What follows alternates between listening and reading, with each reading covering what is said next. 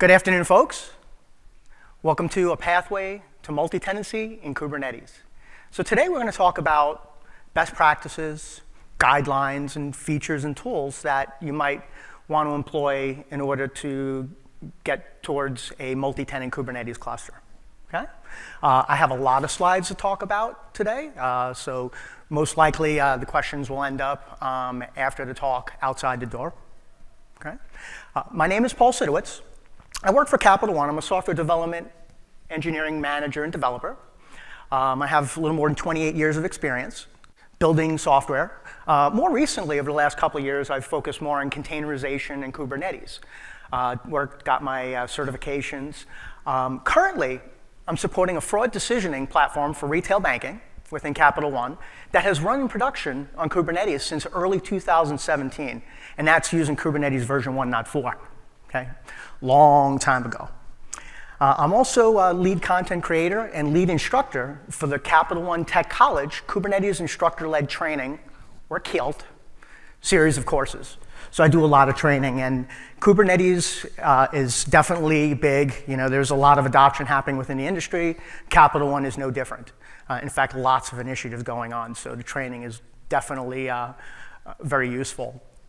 For those that would like a little bit more details regarding the fraud decisioning platform that I've supported for the last few years, you can go to kubernetes.io, case studies. Whoops. I guess my thing is not quite working. OK, so case studies at Capital One. It is the only Capital One case study on kubernetes.io, so you shouldn't be able to miss that. OK, so a little bit about my slides and titles. Right? So I use breadcrumb-based slide titles. And the idea is to be able to provide a trail for the user to follow back to the start of an ancestor topic, and which help to provide the necessary overall context for a slide. So when you're looking at a slide within the grand scheme of the presentation, you know exactly where you are at any given point in time. So examples include, for instance, say we start off with a pathway to multi-tenancy in K8s. Then we jump down to self-healing under multi-tenancy. And then under self-healing, we go to container probes.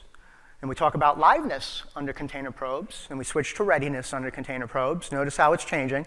And following back up to container probes. And then under self-healing, we switch to autoscaling, and then up to namespace isolation. So looking at the titles give you an idea of where you are within the grand scheme of the presentation.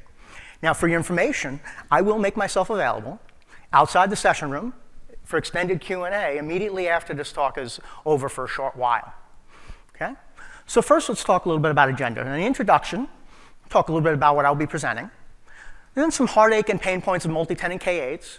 We'll cover some definitions, workloads, containerized workload, pod controller managers, multi-tenancy, and then some assumptions about you. And then we'll jump into multi-tenancy and Kubernetes clusters, what it's all about, when it is a concern, what degree is required, some pros and cons, and then we jump into a pathway to multi-tenancy in K8s.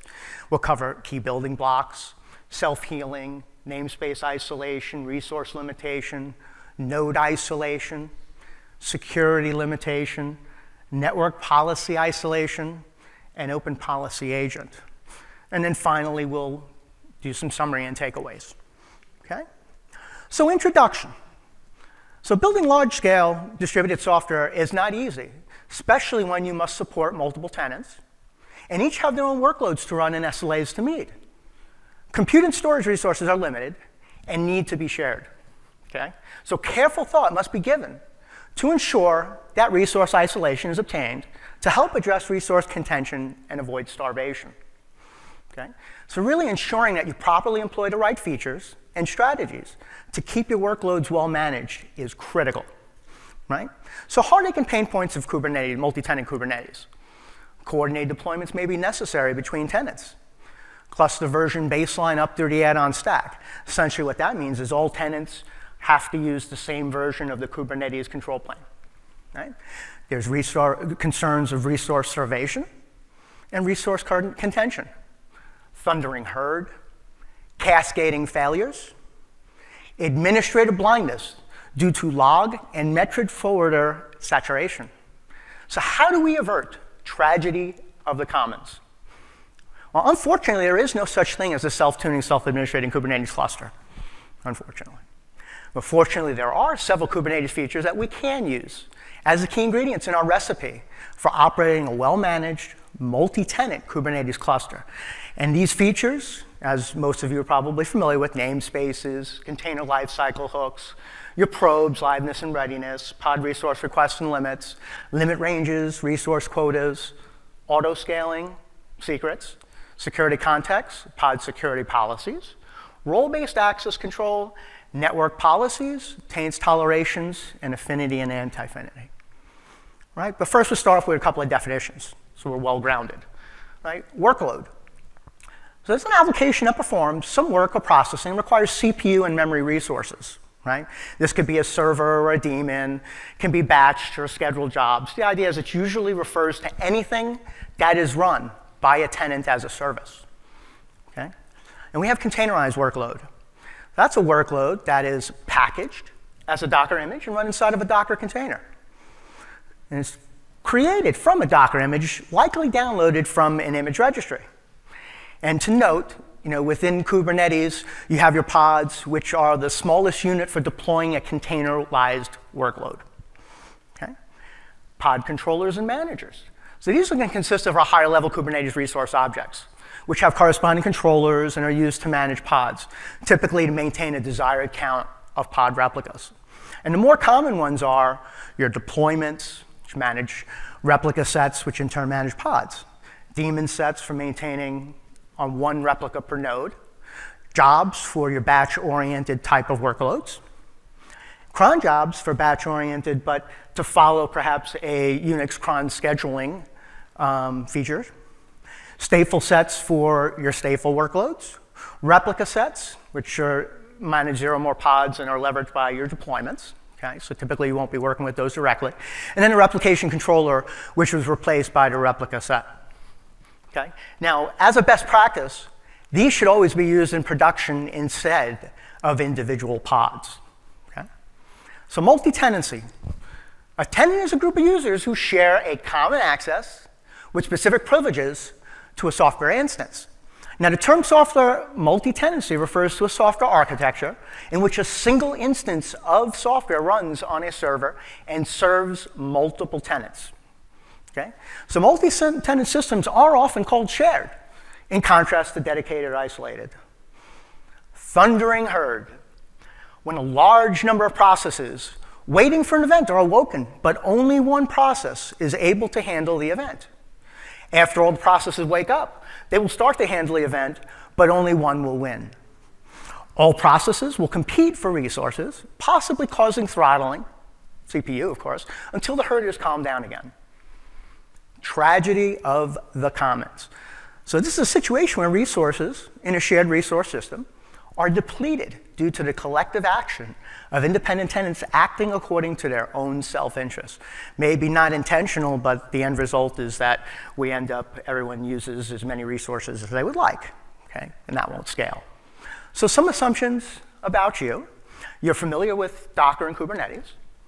You're interested in learning about addressing multi-tenancy concerns in Kubernetes. You will silence your phones during the presentation. Thank you. You will hold off on questions until after the end of the presentation. Thanks in advance for your compliance. Much appreciated. Okay, so multi-tenancy in Kubernetes clusters. So what is it all about? Really hosting disparate workloads owned by more than one user on the same shared Kubernetes cluster. Right? It's effectively addressing shared resources and contention concerns by leveraging specific Kubernetes features and recommended guidelines for maintaining well-managed workloads. Okay? It's also about ensuring proper isolation of running workloads and employing security policies and features to control and limit access to only those resources that a given user should have access to use. Okay? And really, in a nutshell, it's all about making it safe for multi-tenant workloads to coexist in the same cluster. So when is it a concern? Well, when workloads negatively impact other workloads by perhaps consuming too many resources and causing resource starvation.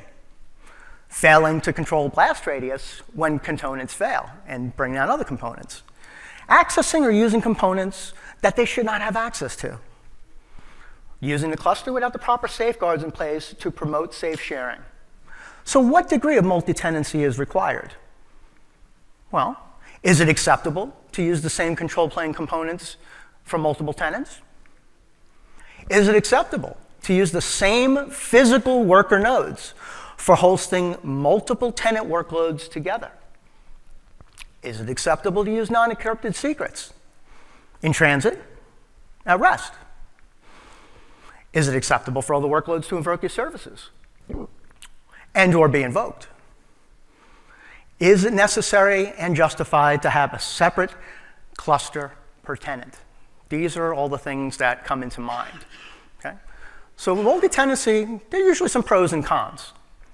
On the pro side, usually more cost-effective, okay, running a single cluster. It's easier to share common components, and it is easier to manage a single cluster. On the con side, however, resource contention and starvation, unless you utilize and employ the right features to prevent that.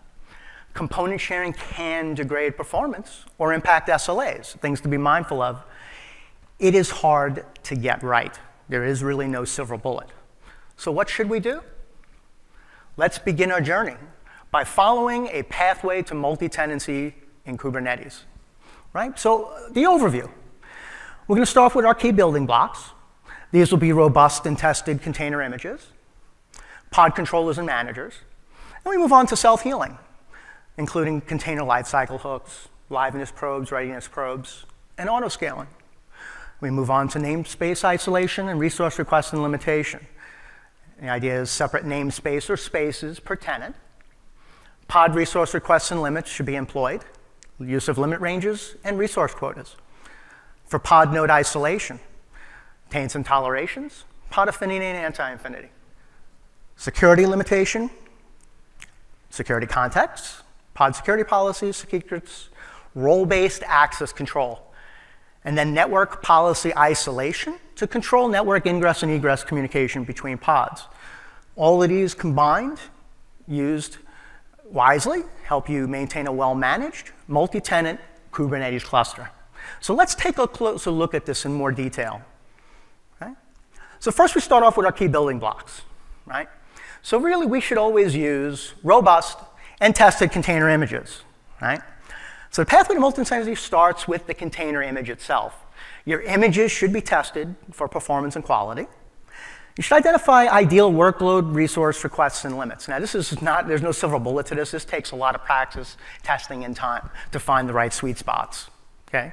You should use automation for repeatable and consistent ongoing testing. CI/CD will be your best friend. Okay? Artifacts needed to build images should be version control. Never deploy to production an image with tag latest. Think about doing rollbacks, right? That'll be a little more difficult. Always use a secure image registry. And try to limit your image size whenever possible. Okay? On the key building blocks, we also have our pod controllers and managers. Okay? So you should never deploy a single K8 pod to production.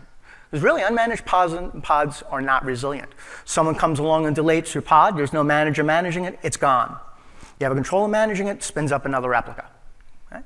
You should never use You should instead use, not never, you should instead use pod controller managers like your deployments and daemon sets for stateless workloads, jobs and cron jobs for your batch-oriented workloads, and stateful sets for your stateful workloads.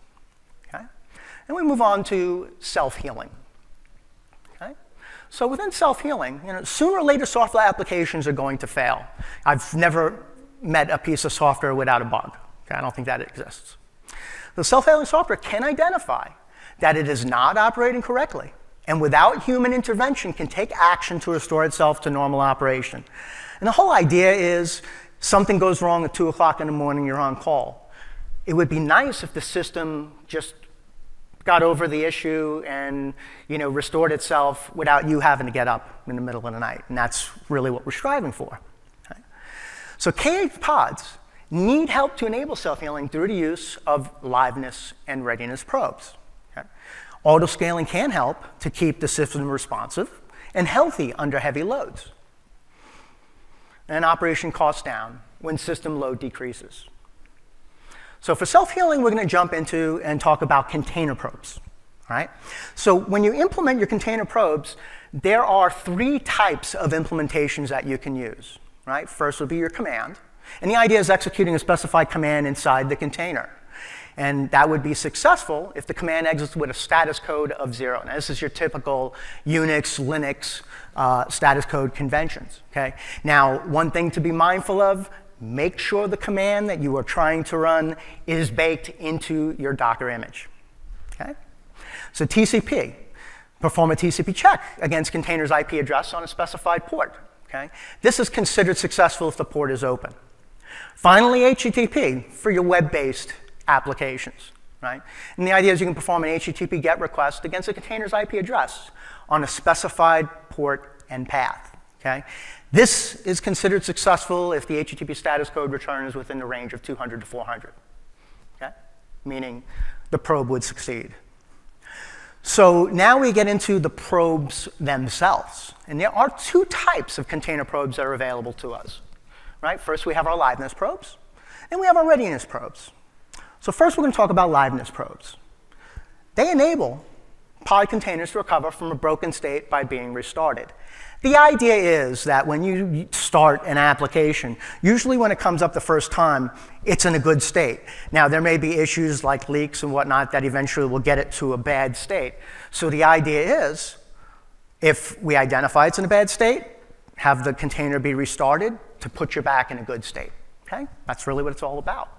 And with these probes, you can define periodic checks to determine if a pod container is alive. And if it is not, then it is killed and restarted from a good state, hopefully. Okay? Now, without liveness probes, K8 Kubernetes is truly blind and unaware that your workloads may have silently failed or stopped working. Okay? From a Kubernetes perspective, everything looks great. From the application, it may be dead. Okay? So you need something to help figure that out. So a simple little example of a liveness probe. You know, here in the it's not working. In the liveness probe, where essentially what it'll do is it'll create a file on a volume called temp healthy, and for the first 30 seconds, periodically the probe will run successfully. And then what we do is we remove that file and cause it to trigger the liveness probe to repeatedly fail after it runs every 5 seconds for the next 10 minutes. Okay? In addition to liveliness, there's readiness probes. Okay? And they allow containers to indicate that they are not ready and therefore should temporarily not receive traffic. Now, typically, these are for front-facing applications with a user interface, you know, where perhaps, you know, the back-end pods, containers are not available. And so you don't want requests to hit that pod and cause confusing messages and confusing states. So the idea is that, you know, so you have your periodic checks to determine if the container is ready or not. And if it's not, then it will it'll stop receiving traffic until it safely can. Now, this is enforced by the endpoint IPs for your pods automatically being removed so that they will not receive traffic for services that they support. This is something that happens automatically, but you have to have readiness probes. Okay? Now, when a pod transitions back to readiness, it'll automatically resume traffic, receiving traffic without any intervention. This is a really nice feature. So really, without readiness probes, Kubernetes will send traffic to unready pods, and this can cause failures and unexpected results. Don't forget your probes. Okay? Simple container probe, that's basically going to do a TCP check, and this actually also has a liveness probe as well. Okay? You can definitely have both of those. So container probes in general, if your workload requires time to properly start up and initialize, then you want to be sure to include an appropriate value for your initial delay seconds property on your probe, or else it may always fail when run. Okay, so really, don't start running your probes until your containers are initialized and ready to do processing and receive traffic. Okay, that's really the takeaway. Container lifecycle hooks. Okay, so the idea here is to enable containers to be aware of events in their management lifecycle and run code implemented in a handler when a corresponding lifecycle hook is executed. Okay? Now, this is important to enable pod containers to perform necessary initialization and cleanup tasks when pod container is created or deleted. Okay? So there are two hooks that are exposed to containers. First, you have your post start hook. Right? And this is executed immediately after a container is created. However, there is no guarantee that the hook will execute before the container entry point. So you want to make sure you implement your container entry point appropriately without assuming that the post start will be invoked first. Then we have a pre-stop. The idea for this was to be called immediately before a container is terminated. And essentially it gives it, the time to perform tasks to properly clean up resources used by an application container. Usually, to be able to gracefully shut down, okay?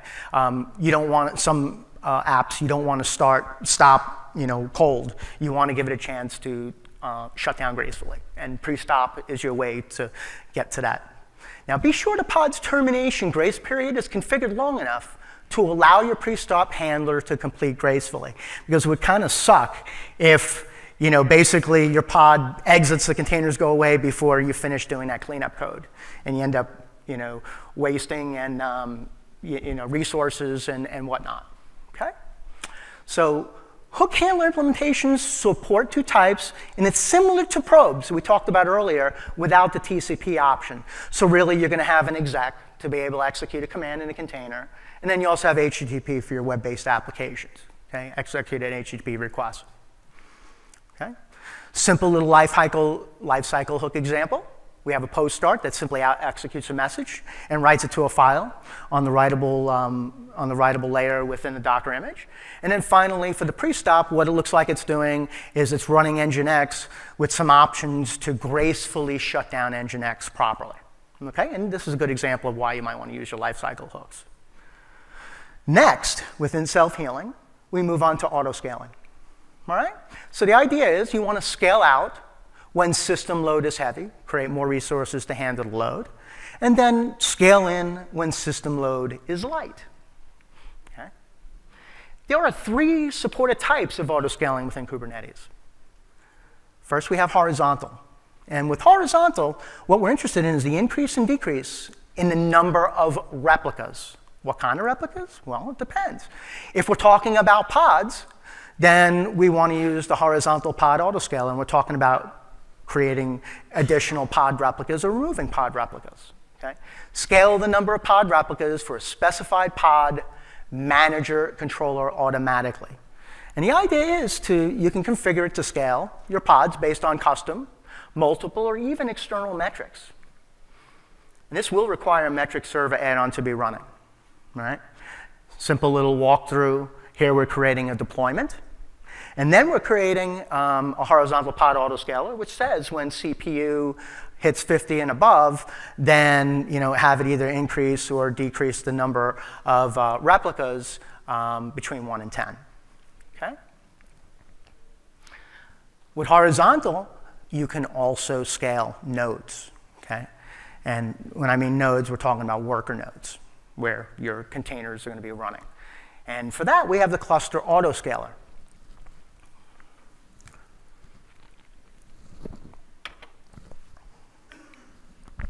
So the idea is to automatically add new worker nodes when resource request sizes exceed the remaining resource sizes across all the nodes in the cluster. You run out of space, spin up a new node. That new node is not needed. It gets spun down. Okay? Automatically remove the nodes when resource usage dips below a specified threshold limit. Okay? So the cluster size will adjust up and down within a specified min and max range that you've defined. Now, one thing to note, procedure to enable cluster autoscaling is different for every cloud provider. They do it slightly different, okay? And the other thing to note is, unlike your basic metrics and whatnot, the cluster autoscaler takes into account actual just resource requests and limits. It doesn't look at CPU, memory, GPU usage. It's only looking at requests and limits, okay? Finally, that leads us to the last type of autoscaling, and that is, of course, vertical. And the idea with vertical is we want to increase or decrease in resource usage for running pod, perhaps increasing the amount of memory and the amount of CPU that the containers are using. Okay? And this is supported via your vertical pod autoscaler. Okay? And it requires a pod container restart for changes to requests and our limits to take effect. Okay? So in our journey, we're now looking at namespace isolation. Okay? So by default, all resources in Kubernetes are created in a default namespace. Right? And namespaces can be used to scope resource names and can specify constraints for resource consumption to prevent pods from running with unbounded CPU and memory request limits, which by default they will do. By default, you deploy something, it'll try and use all of the resources on a worker node, unless you prevent it. Okay? Resources created in one namespace are hidden from other namespaces.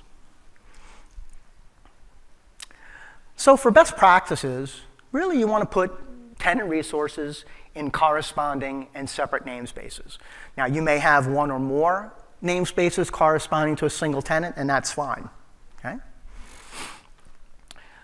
So with your namespace isolation, one of the best practices are to always label your namespaces, and you'll see why shortly.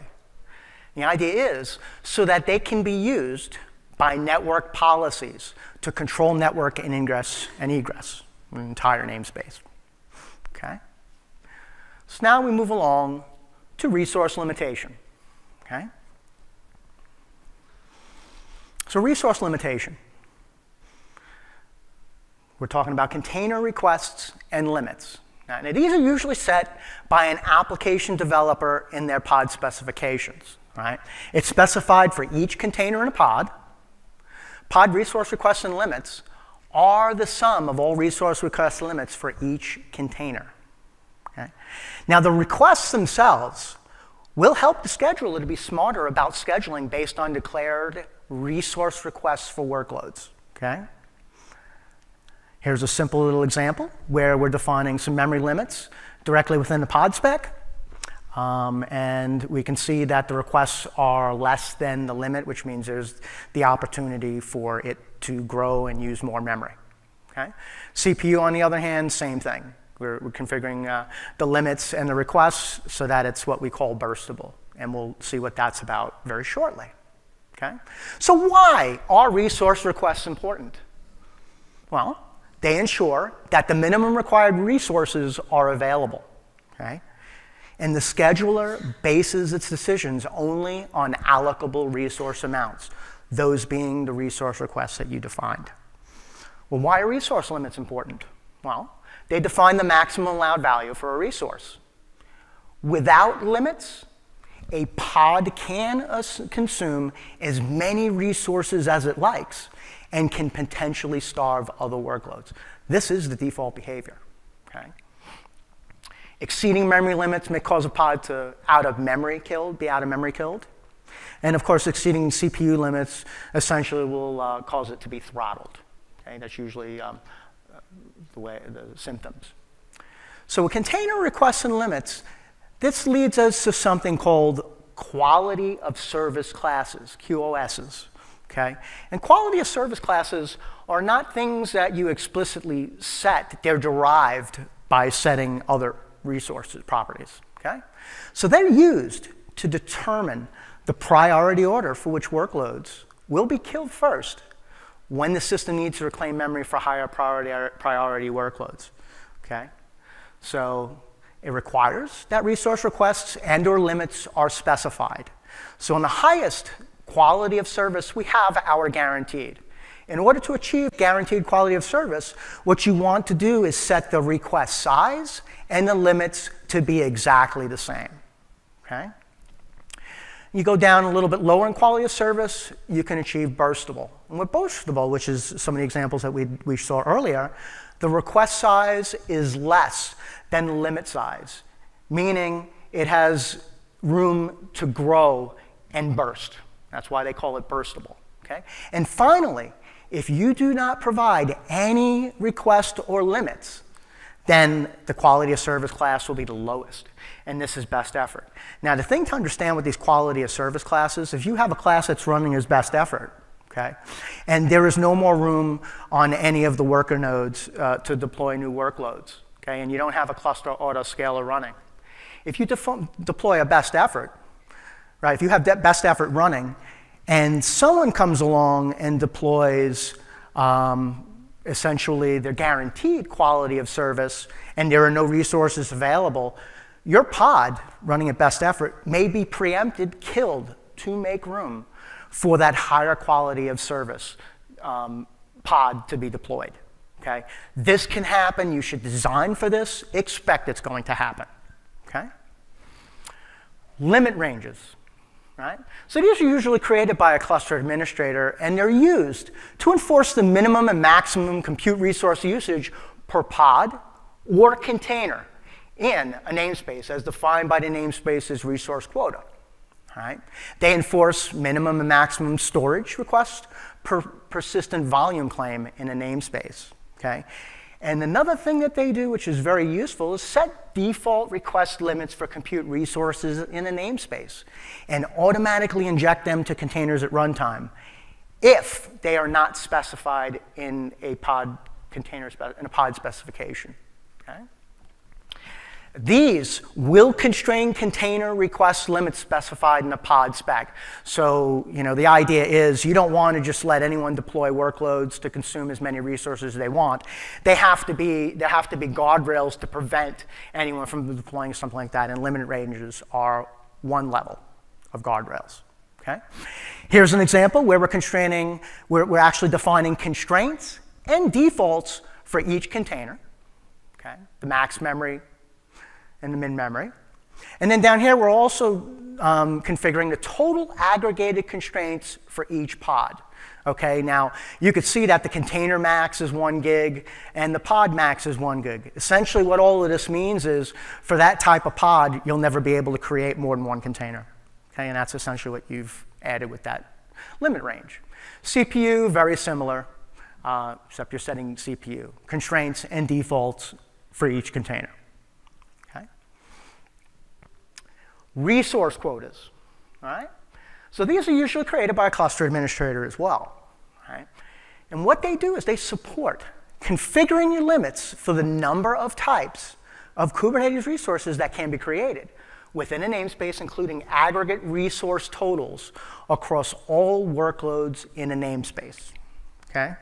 And it can even be used to disallow the usage of a given resource within a namespace by setting the number of allowed resources for a type to 0. Okay?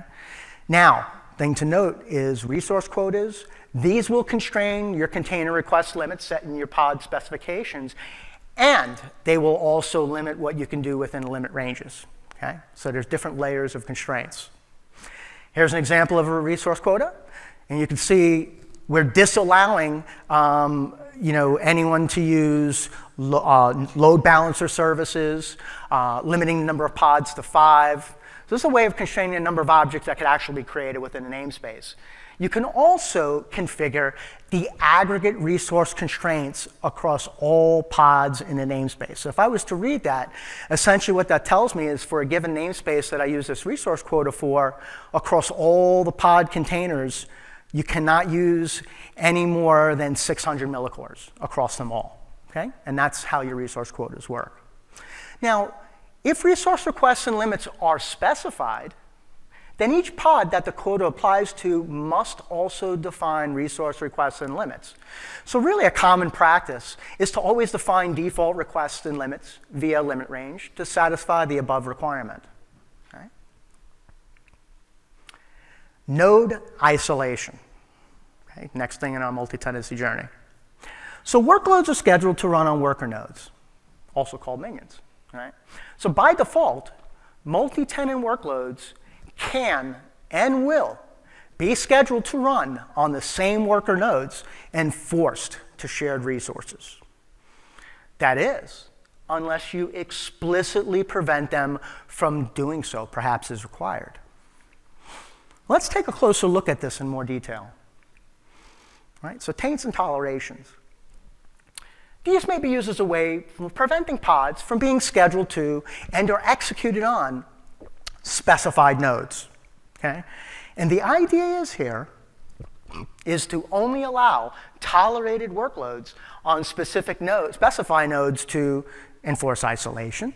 Perhaps maybe what you want to do is you want to limit the use of specialized nodes with features like GPUs, perhaps, that are critical to certain workloads and prevent usage of these other workloads, prevent the usage by other workloads. Okay, so premium resources on the nodes, you don't want just any workload running. Okay? So with your taints, you have a key value and effect to prevent scheduling or execution of a pod on a node unless it tolerates the taint. So essentially, it's a flexible way to keep pods away from nodes or evict those that shouldn't be running there. And the idea is you would taint the node, the name of your node, specifying a key, and then some kind of effect, no schedule, don't schedule it to the node, or no execute, evict it from a node if it's already running there at the time the taint is created. Okay? And it turns out that the node controller will automatically taint nodes with certain conditions are true. Okay? And this can be useful if you needed to react to any of these type of events. Okay? So along with your taints, you have your tolerations. Right? And so really, toleration also has a key, a value, and an effect that matches a taint if the keys are the same and the effects are the same. Okay?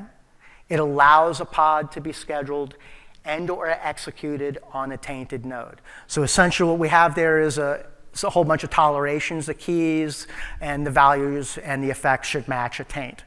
Okay? Without tolerations, you cannot deploy, schedule, or have something run on a tainted node. Okay? So did you know that when you're using kubeadm installs, master nodes are tainted so that only internal Kubernetes resources could run on them? Now this works since only the Kubernetes internal resources usually define a matching toleration in their pod specifications.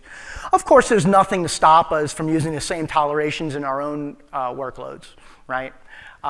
One thing to note, if you're deploying single node clusters where you're running a master and a worker together and you're using kubeadm, you may need to remove the taints if you're using one single node for your Kubernetes components and your application workloads. Okay? So pod isolation, right?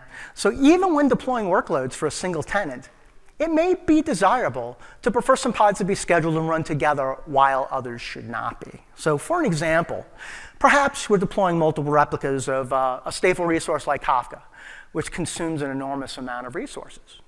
And you do not want more than one replica scheduled to the same node for obvious reasons so that there may be contention. Okay?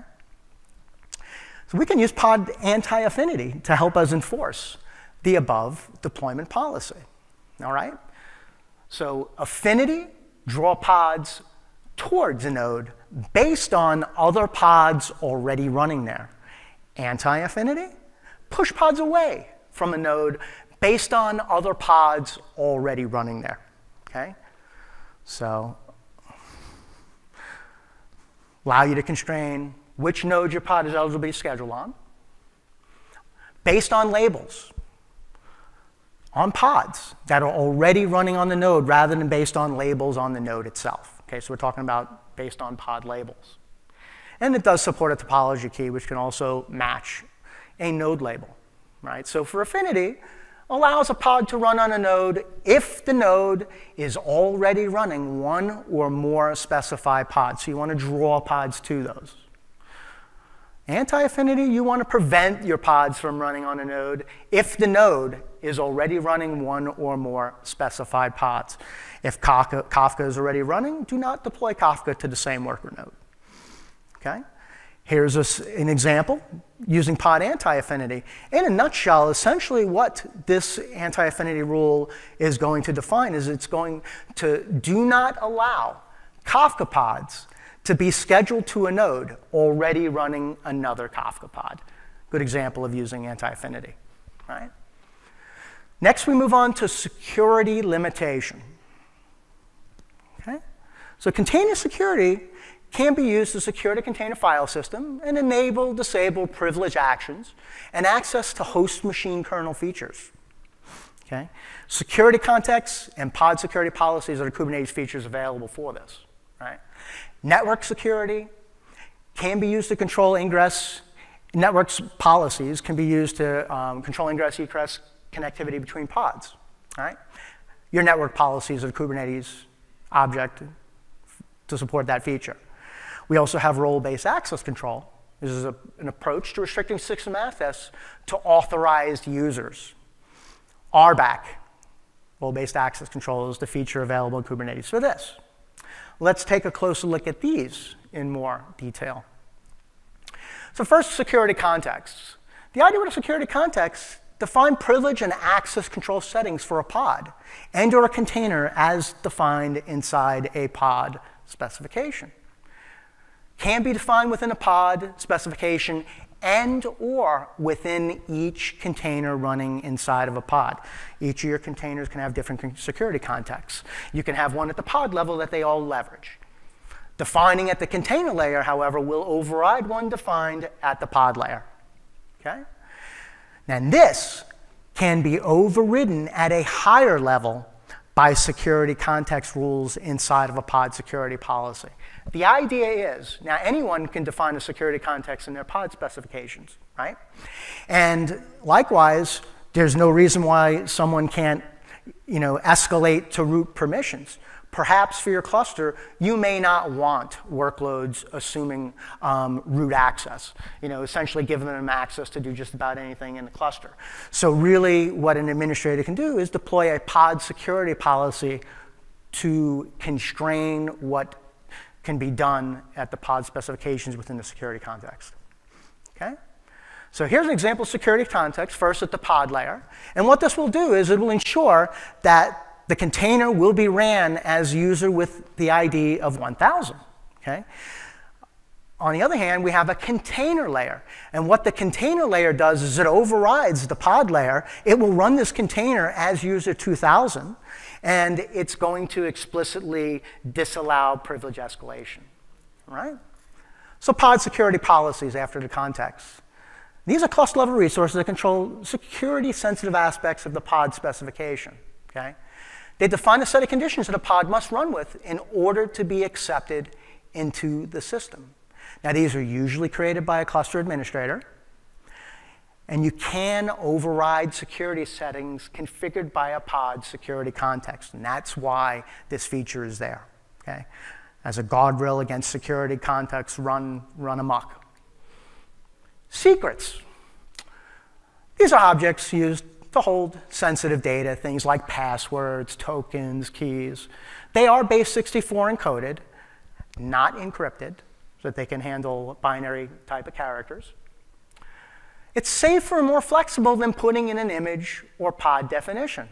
Right? Reduces the risk of accidental exposure. Okay? And the idea is they're mounted, used by pods to inject sensitive data that your workloads may need. Example of secrets.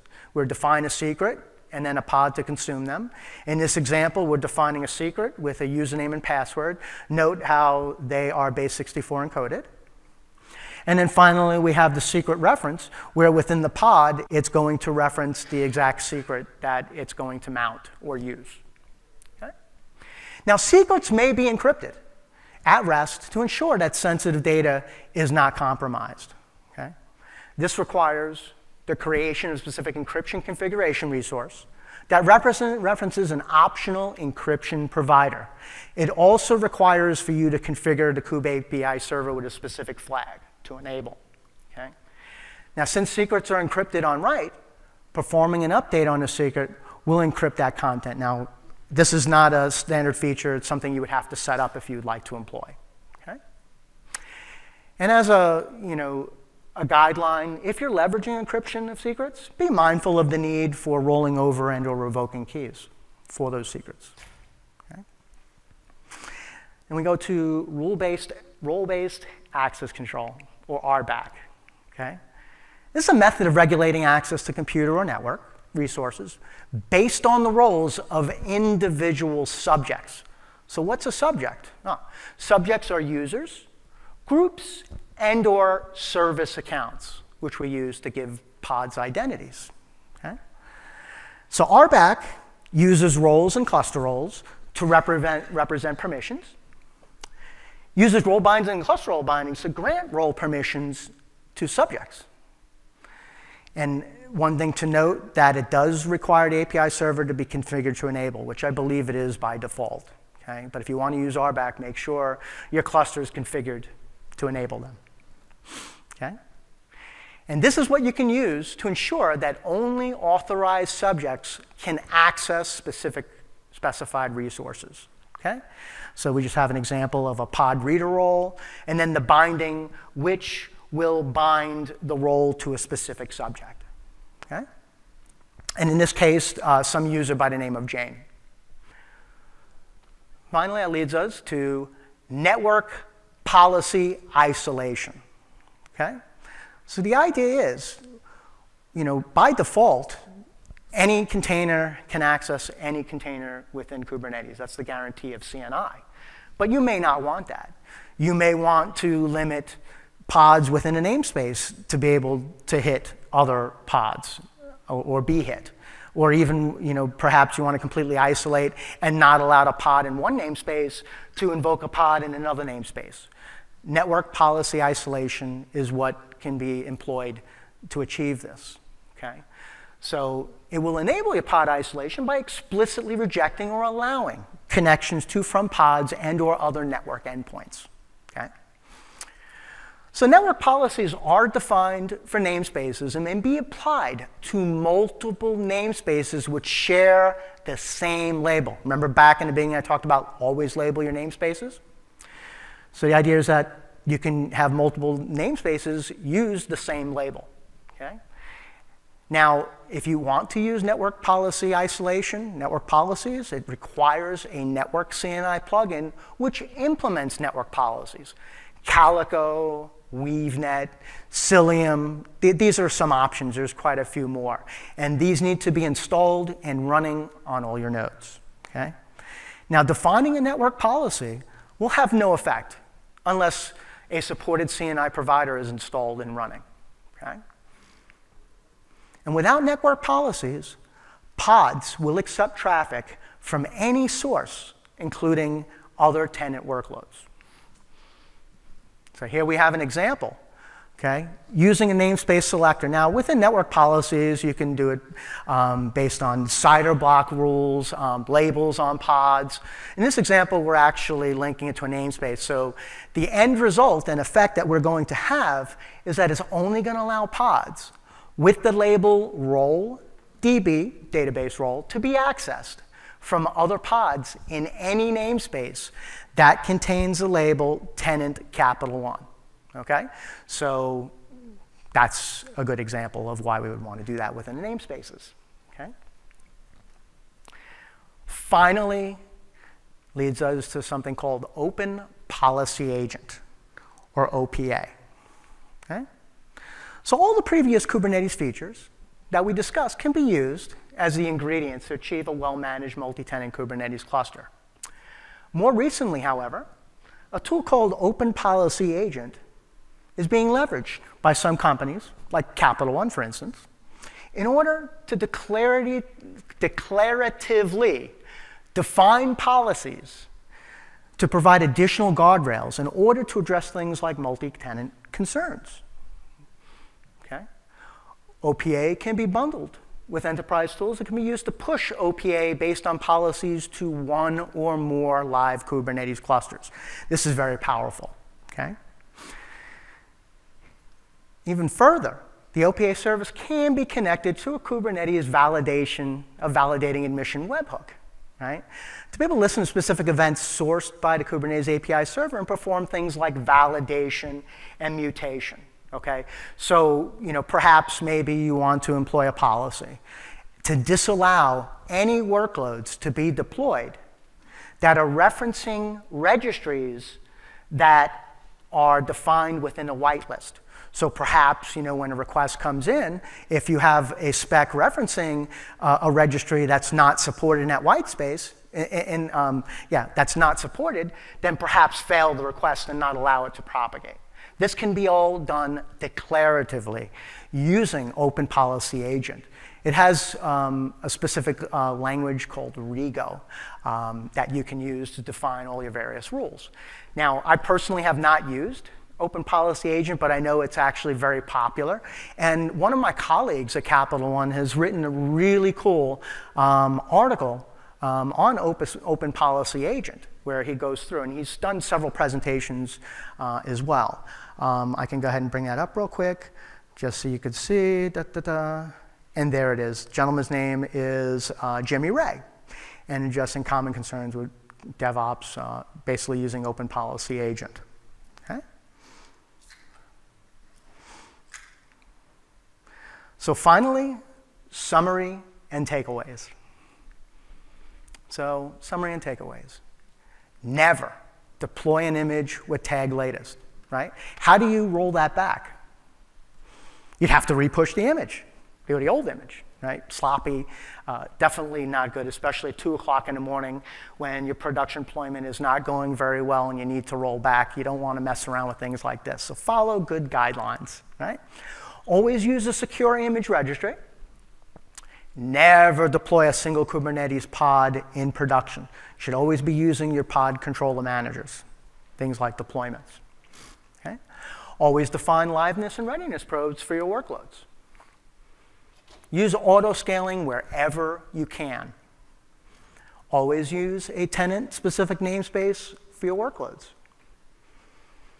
Always define CPU and memory resource requests and limits for your workloads. Set them equal to the workload quality of service class for guaranteed. If you can. If you cannot achieve guaranteed, then try and achieve burstable if you can. Okay? Definitely use limit range and resource quota resources to further control resource limits across all workloads in the namespace. If you don't do this, then any pod containers can allocate whatever they want for the most part. Okay? And in a multi-tenant environment where you have multiple users competing for resources, that's just not going to scale and it's not going to work. Use Taints and Affinity to keep workloads away or near nodes and other workloads when isolation is necessary. Okay? Use security context and pod security policies to allow or restrict workloads from using host kernel features. Okay? You run a container as root, it has access to do just about what it would like on a worker node, including assuming the network namespace, process space. Okay? So you need to be cautious. Use secrets to help limit exposure to sensitive data. Okay? Don't bake those things directly into your container images. Not very flexible. Use role-based access control for fine-grained access control based on user system roles. Okay? Use network policies to allow or restrict network access to or from workloads, noting that you must have a network policy supported CNI network provider installed and running. Oops. I went backwards. Apologies. Consider leveraging Open Policy Agent for pushing declarative policy updates to your Kubernetes clusters. Now, if the features discussed are not enough to isolate your workloads from other tenants, then perhaps you need to consider using a separate Kubernetes cluster per tenant. Okay? Maybe a shared cluster is not for you. Especially difficult are shared clusters where you have stateful workloads. Stateful workloads can get to be much more complex, especially when you have workloads that require volumes to be mounted. Of course, the volumes have to exist within AWS world, like within the same availability zones, or else the servers will not be able to mount those volumes. So really getting stateful increases your complexity. Right? So as a friendly reminder, I will make myself available outside the session room for extended quality questions and answers immediately after the talk for a short while. Okay? My contact information, Paul said with a capital N1, Twitter. Thank you very much. So at this time, I see that we have about 5 minutes I can take some questions on stage, and then we'll have to go ahead and move it outside. Okay? Any questions? Question?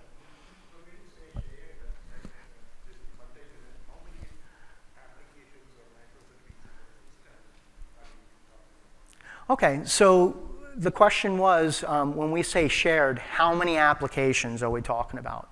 So the thing is, when we're talking about shared, really number of applications, I mean, while it is a factor, really it's not the fact of the number, it's the fact that they are disparate workloads, the fact that those workloads are owned by different users. And of course, each user, is going to be looking out for themselves and have their own best interests at heart. Okay, so those are the kinds of, but it's really, multiple users, perhaps, users you're not familiar with running workloads. And the bottom line is, you will be competing for resources with all these other tenants. Okay, regardless of the number of workloads that you run. Obviously, you run more workloads, you're going to be consuming more resources. Okay? I can. How incorporate this namespace is a low level of tenancy, right? I'm sorry, come again? Incorporate this like namespace. Number one, number two, just automate. You don't get how many session two, slide number two. Oh, slide number 2 in the very beginning. Oh.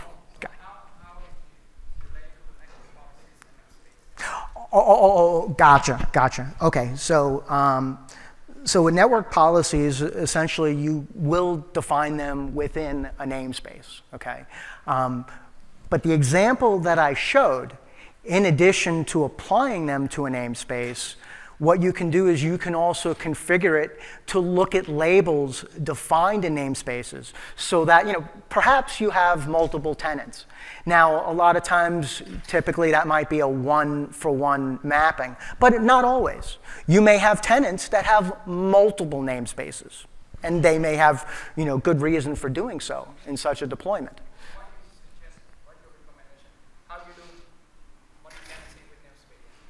Well, for one thing, how do you do multi-tenancy with namespaces? Well, utilize namespaces.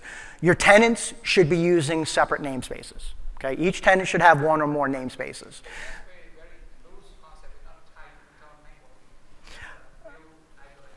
Right. So the idea is, by leveraging a network policy provider, you can have it tied back to one or more namespaces so long as they define labels that are being leveraged by the network policy.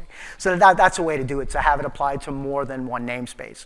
And then, of course, all the workloads defined within those namespaces, the network policy will be applied to. Okay? And it's not just, within namespaces, you could define CIDR blocks, you could just define, any pods with certain labels. Perhaps you want to block access, to be able to hit your workloads or for your workloads to be able to hit them. Okay? Any other questions? Yes?